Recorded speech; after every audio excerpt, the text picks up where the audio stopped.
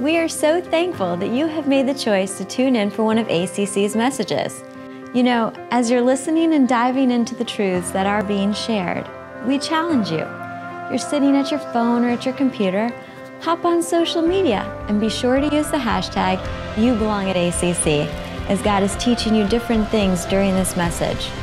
You belong at ACC, and we truly mean that, which means that we would love to have you join us during one of our Sunday services at 9 or 11 a.m. here at 710 Aquahart Road. We would love to have you jump into this message, and we are believing God is going to do some awesome things in your life today.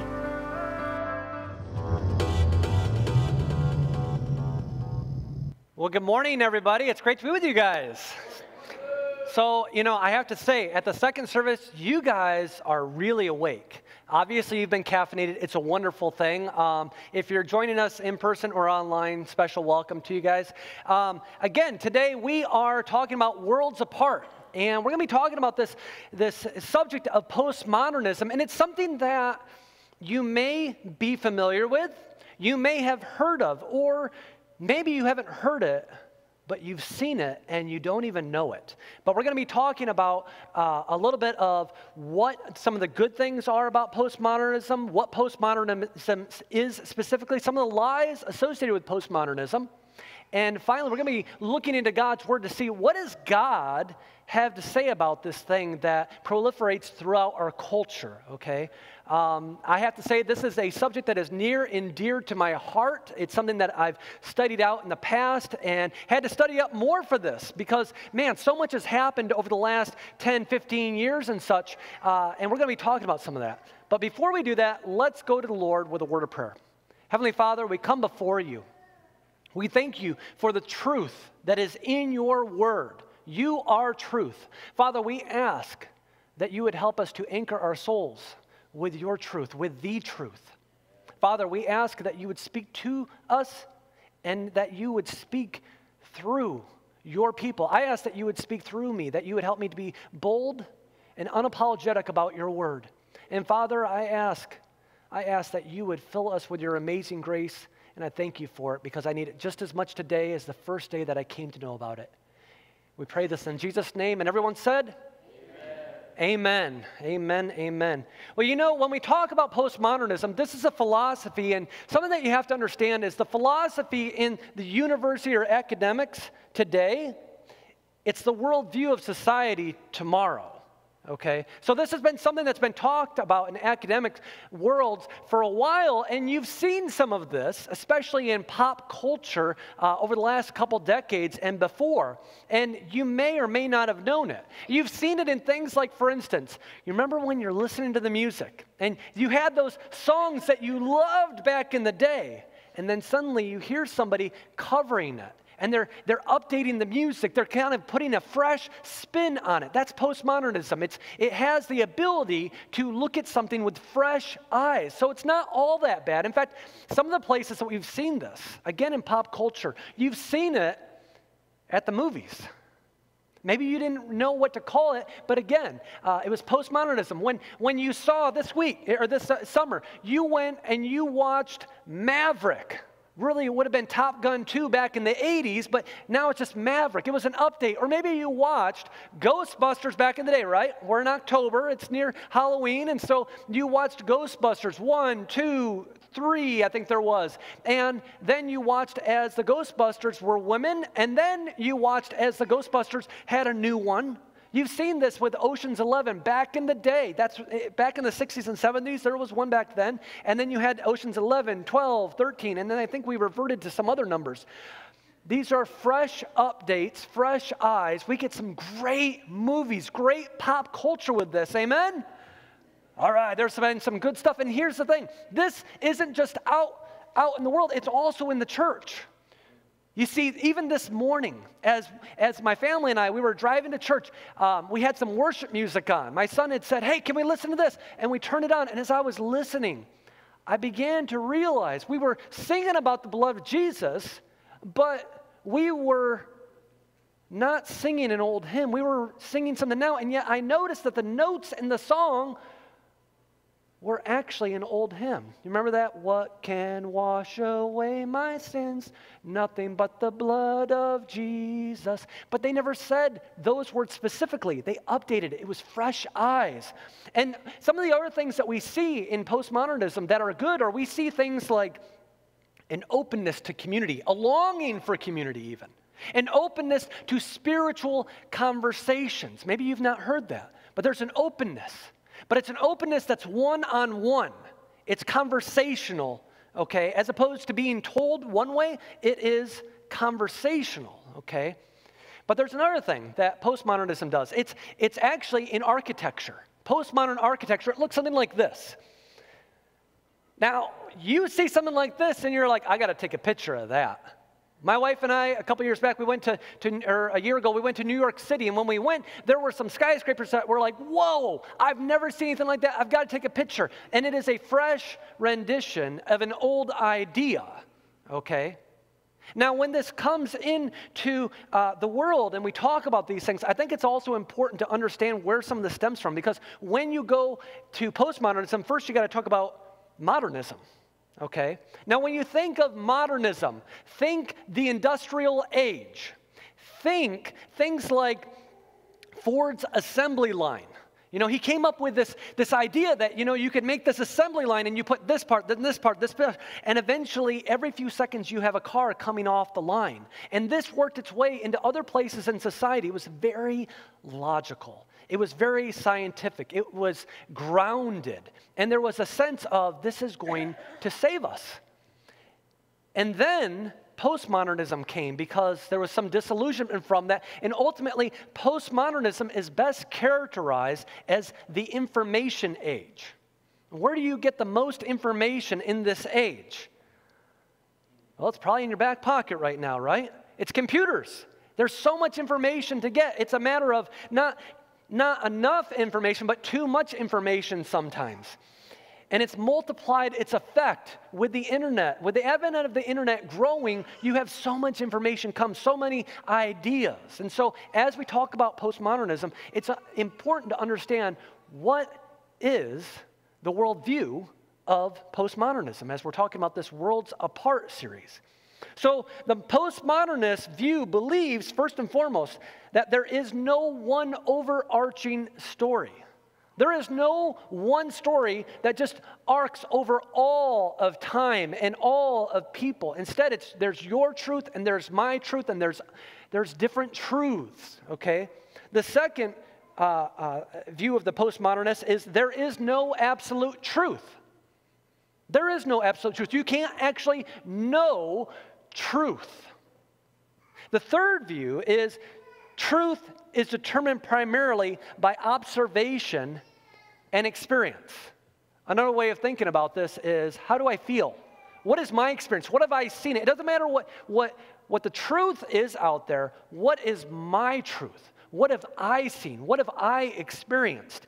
And so the last few weeks, as Pastor Matt has talked about worldviews, he's talked about how worldviews determine what we believe about certain things. And so what is the view within postmodernism of God, reality, knowledge, human origins, ethics, afterlife?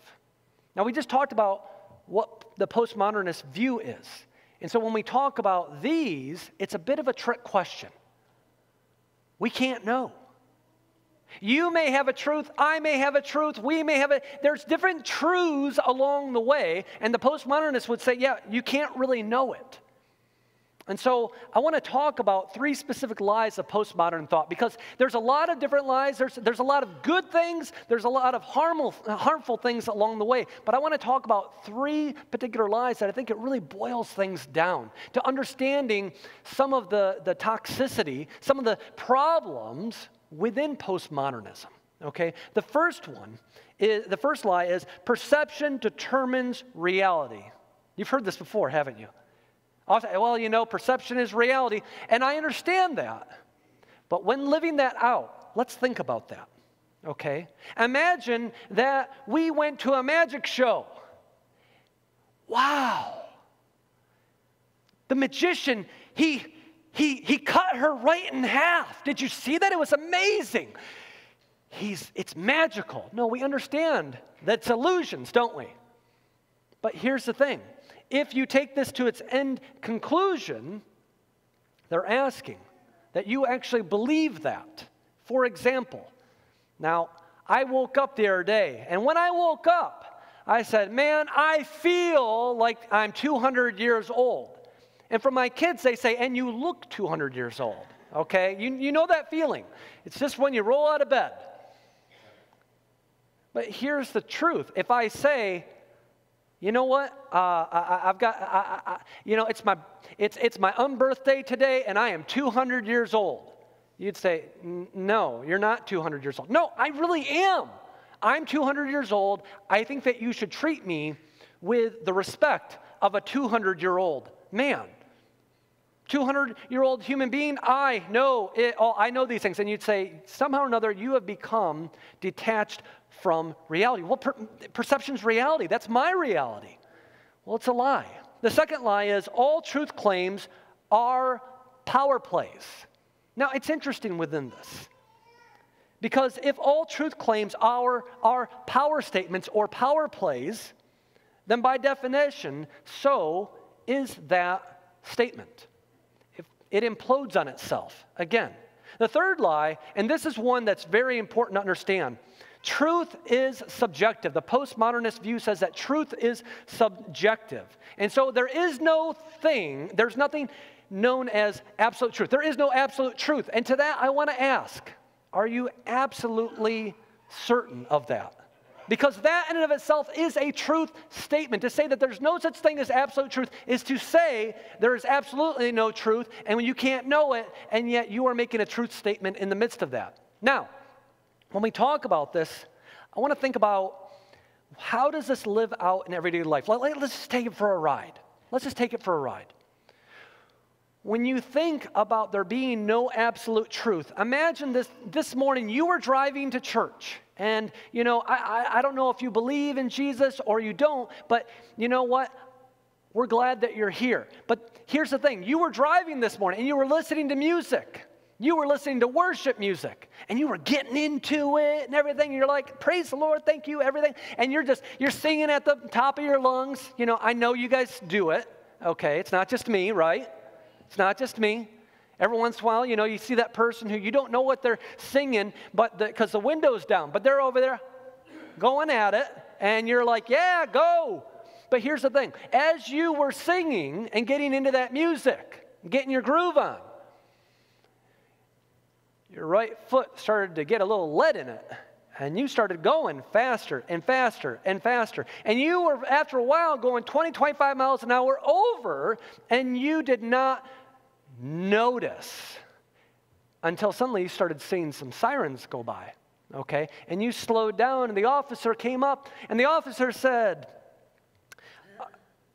do you know how fast you were going? Oh, I was going the speed limit. I'm sorry, you were going 25 miles over the speed limit. No, I'm sorry, officer. Nope. That's your truth.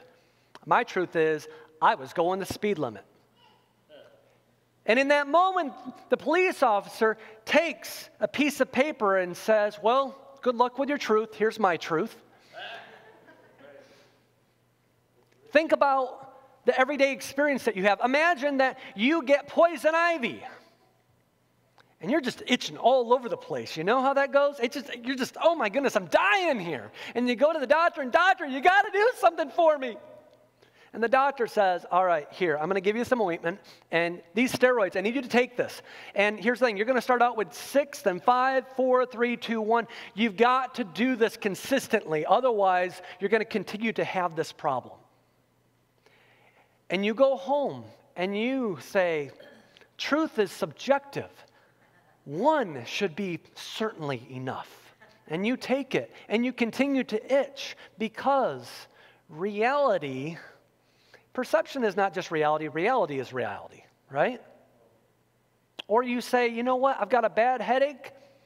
It says take 2 every 4 to 6 hours. However, I know what's best for me. I know my truth. And so 20 of these should be good. We should be done that much faster. And here's the thing, guys, the only thing better than power is more power, right? So sometimes you feel like that medication, whatever it is, you're like, I'm just going to take a little bit more. I'm going to take twice as much. And here's the thing. Don't do that. Follow the directions, because truth is not subjective, and they actually know what they're talking about. This is what it looks like when we live out these things to their nth degree. So when we talk about these things, it goes even further, though. In our world, we have seen the postmodern view of truth being subjective living out more and more every single day. We've seen it in things like the separation of gender and sexuality. Now, for millenniums, for thousands of years, we've understood that these two things are connected and the same. But then one day, in the last 5-10 years, and remember, it originated in the university and academia a long time ago, and they were talking about these things, but it entered into society only in recent times, and it began to be, we would have to ask questions like, what is a woman? What is a man? What is a cat? What is a tree?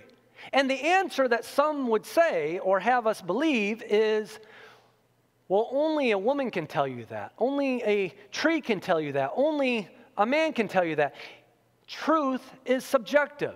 And so it doesn't matter what you were born with, how you were born, or anything like that. If you decide that you are a cat, you are a cat. If you decide that you're a tree, you're a tree. If you are a man and decide that you're a woman, now you're a woman.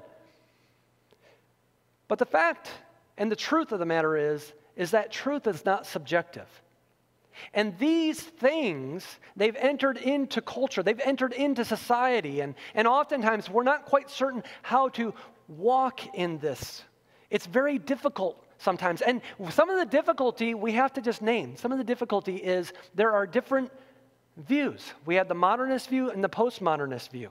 Today, there are probably more generations than most. You have the silent generation still living. You have the baby boomer generation. You have Gen X. You have that little piece, Xennials.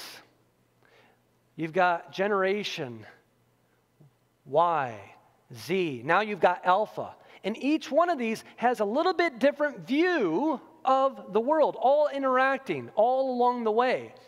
And some of you have lived long enough to go, wow, things look so much different than when I was growing up.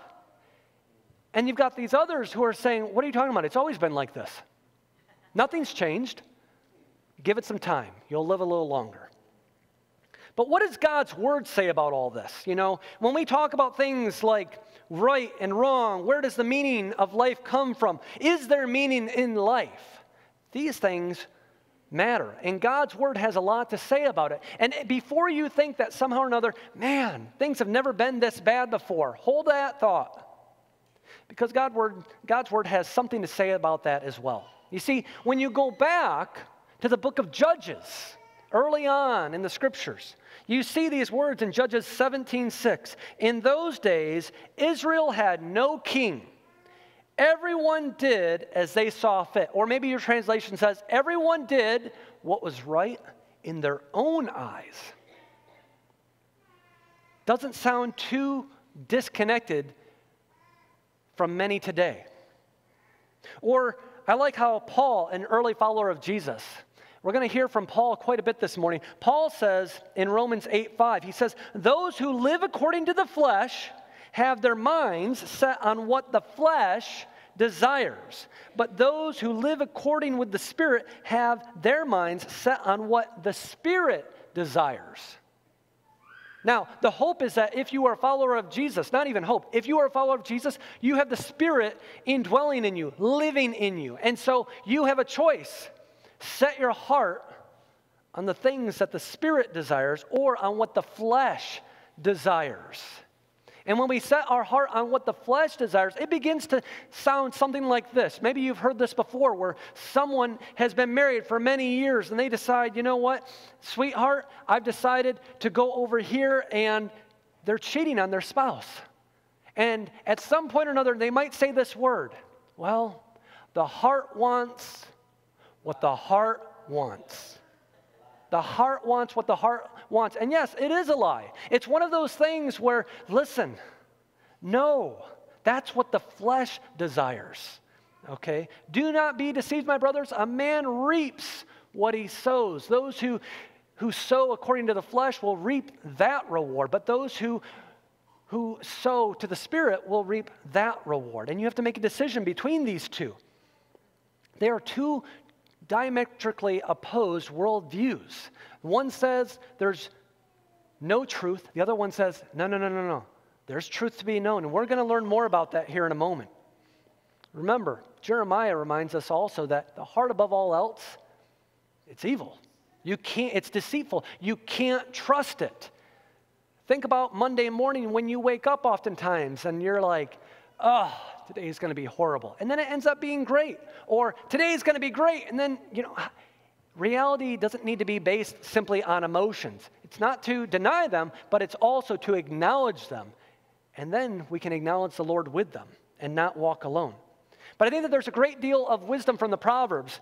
Proverbs 4:23 says this, above all else, guard your heart, for everything you do flows from it.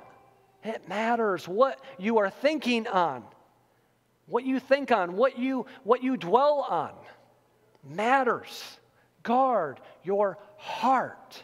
Proverbs 21:2 says, a person may think their own ways are right, but the Lord weighs the heart. You see, motivations actually matter. It doesn't matter what argument you're having in your head. We've all had that moment where we justify what we are doing or what we are not doing. And we're like, well, I'm justified in that. Well, the Lord will look at that pride. He'll look at arrogance. He'll look at all these things. He will weigh the heart. Proverbs 14:12 says, there is a way that appears to be right, but in the end, it leads to death. Just because we feel something, just because we perceive something, does not make it truth. And ultimately in this life, what we build on matters. What we build on matters. You see, Jesus, he was speaking to the church. He was actually speaking to believers at that time. And he spoke to people who were kind of trying to decide and such. And as he spoke, he spoke a parable. And as he spoke the parable, he said, there was a man, and he built a house on a rock. And those who build their home on the rock, on my teachings, when the waves of life, when the storms come, will not be blown away. But those who build on the sand, they're not putting my teachings into effect. They're going to be blown away. And let me tell you, the storms, it's not will they come, it's when they come. And so, you may be a follower of Jesus, but Paul speaks to the church in Corinth. In 1 Corinthians 3:12 and 13, he's speaking to believers. And he says, if anyone builds on this foundation, that is Jesus Christ, using gold, silver, costly stones, wood, hay, or straw, their work will be shown for what it is, because the day will bring it to life. Foundations matter, but in time, everything built on that foundation is also tested. And the Lord will weigh what the motives were. He will weigh what was built upon that. And we don't get to say, yeah, I don't agree with you, God. I think you're wrong about that. I think that, no, that wasn't straw. That wasn't stuff. No, that was...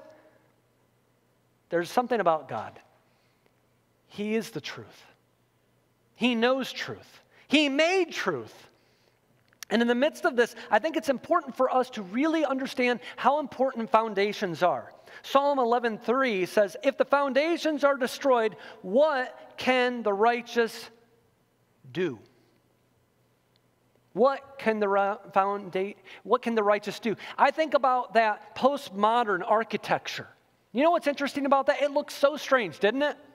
It looks so different. And it's kind of mesmerizing, isn't it? But there's something that's really interesting with postmodern architecture. You know what doesn't change? The foundation. The foundation is always having to be set. It might look slightly different, but here's the thing. The math is not different. Math doesn't change. If it's not built correctly, it will crumble to the ground. The foundations absolutely matter. And how does this translate into life? I remember back in high school, back in the day, back in the 90s, I remember being in a science class, a biology class, and I remember having to learn about the theory of evolution. The theory of evolution. But today, many years later, when I watch programming, when I watch the news, when I watch science, I don't hear about the theory of evolution. I hear it purported as if evolution is law. It's unchanging. This is the view, and it's the only view.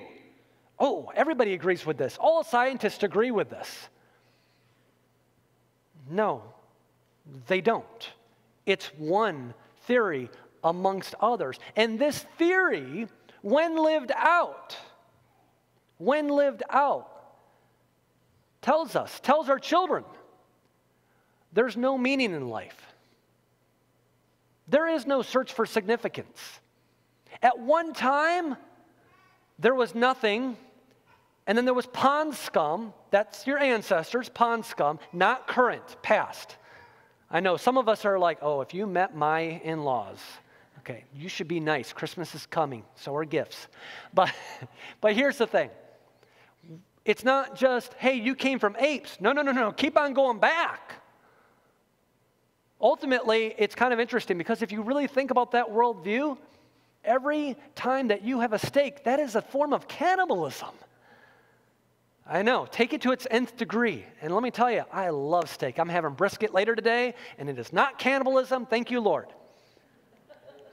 But here's the thing, it really does matter. And I think back to my kids. This is just, my daughter's getting ready to graduate college, but I remember just a few years back in 8th grade. She came home from the public school, and as she came home, I recall how she brought a project home. She was learning a little about Islam, and I went, well, it's probably, she's just getting a history lesson. They're just learning a little. And then about a month later, she came and she had this project that she was doing on Hinduism and reincarnation. I went, whoa, hold on, stop the press. What is going on here? My kid is at an age where she's trying to determine, what is my worldview? What do I believe about that? Guess what? That's my responsibility, not the public schools. And in the midst of it, I realized, at first I got upset. I was like, you're teaching all these different religions and everything else. And then I realized, no. There's more to it than that. They're teaching, yes, a worldview, but it's secular humanism, and it is rooted in postmodern philosophy. She was learning, this friend's Hindu, and this one's Muslim, and this one's atheistic, and this one's agnostic, and oh, there's this and that. And guess what? Guess what, kids? All these views are equally true, and it's a beautiful, wonderful thing, isn't it? No. It's a lie, because there is truth to be known. There is truth to be known. In fact, we're going to get to it in just a moment, but I want to ask a question, because we're going to get to the truth. But first, within that truth, how do we even discern truth? How do we discern? How do we know what's truth and what's a lie, and what is the anchor that we can have for our souls? And I think that we find the answer to this in Jeremiah 6:16. God speaks to Israel. It says, this is what the Lord says, stand at the crossroads and look, ask for the ancient paths, ask where the good way is and walk in it, and you will find rest for your souls. But you said, we will not walk in it. You see, this was something that in the past was offered to Israel, and Israel rejected it. We have the option to walk in the ancient paths of God's Word, the ancient truths of God's Word that are just as valid as today as the moment that they were spoken, the moment that they were written, the moment that they were passed on from generation to generation to generation. You see, in God's Word, it doesn't matter if you're an alpha or a silent generation, or someplace in between. The truth of God's word remains for all generations, and its ancient paths are always true, and they will also and always offer a place for the soul to rest. In fact, Jesus says it this way. He makes it really clear. If you want to know what truth is, he says this in John 14:6. Jesus answered, I am the way, I am the truth, I am the life. No one comes to the Father except through me. Sounds a little exclusive, doesn't it?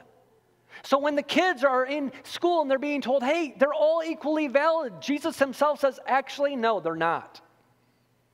There is no way to the Father except through me. I am the way, Jesus says. He says elsewhere in Matthew 11:29, take my yoke upon you and learn from me. Learn truth. Learn the truth. There is absolute truth. Learn from me, for I am gentle and humble in heart, and you will find rest for your souls. And understand when he says, take your yoke upon me. This is a rabbinic idea. The idea that you are going to take my worldview on you. My lens through which I look at everything. My teachings, you're going to take them upon you. And this is how you are going to interpret the things that you're going to experience in life. You're going to build upon this rock as you live this out and put it into practice. Paul tells us in 2 Timothy 3:16 through 17 that all Scripture is God-breathed and is useful for teaching, rebuking, and correcting, and training in righteousness, so that the servant of God may be thoroughly equipped for every good work. I think the best way that we can actually put that into practice every single day is found in Psalm 119:11. I have hidden your word in my heart that I might not sin against you. As we hide God's word in our heart, we learn how to walk with God. Not in a truth, but in the truth. And it is an anchor for our soul. You know, it's interesting because postmodernism has the power to help us to reimagine the church. But the question is it going to be made in our image or in his image? And it's important to understand, you know, as we come to this what now God moment, it's important to understand that sin has to be defined. You see, when Jesus came to die for the world, unfortunately, he didn't die for your bad feelings, for people who treated you poorly. He came to die for your sins. We have to actually own it. And here's the thing. When we come to believe that Jesus died for our sins, we have to be able to also understand that Jesus died for their sins as well. And we have to actually be able to recognize what it is. Because if we came to the cross for our sins, the only place where we're ever going to find forgiveness for anyone else is, again, at the cross. So when we come to this what now God, there's two things I want you to consider, two things specifically. The first one is the way that we grow in the truth, the way that we walk in this culture matters. The first thing that's important to do is to study God's word daily. Be refreshed by his word. Start with what is God trying to say, not how do I feel about it. It's important to understand that we need to start with observation. What is God calling me to do, to stop, to continue to do? What is God actually saying in his word first and foremost? And then we can get to the application as opposed to starting out with, well, how does this make me feel? We're not the center of the universe. The second thing is talk to your kids about the scriptures and make certain they don't understand it simply as your truth, but as the truth. You see, many people today, unbeknownst to us, are raising our kids, and we're letting the public school also teach them. Society teach them a worldview, and they have a whole lot more time oftentimes. We're not taking the time, but when we do take the time to pour into our kids eventually leave the house, and the entire time they've been understanding, well, that was your worldview, Mom and Dad. That was your worldview, but this is my worldview, because that's what they've been taught. So be consistent. Talk to them about the way, the truth, and the life, and help them to understand that there is absolute truth. And here's the thing. If we don't speak the truth boldly here in the church, in our families, in our marriages, how will we live it boldly out there? Let's pray. Father, we come to you, thanking you for the truth of your word and asking that you would plant it in our hearts and let it grow and help us to live consistently from generation to generation in the truth and the life that you offer through Jesus Christ our Lord. We pray, amen.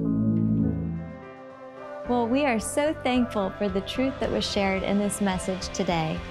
Please know that we, as a church, are praying that what you have learned today, the truths that God has put deep into your heart, will manifest themselves and grow themselves into something amazing. And as always, you can experience that with other believers, other people who are walking this walk of faith at ACC on Sunday mornings at 9 and 11 a.m. Please remember this. You belong at ACC.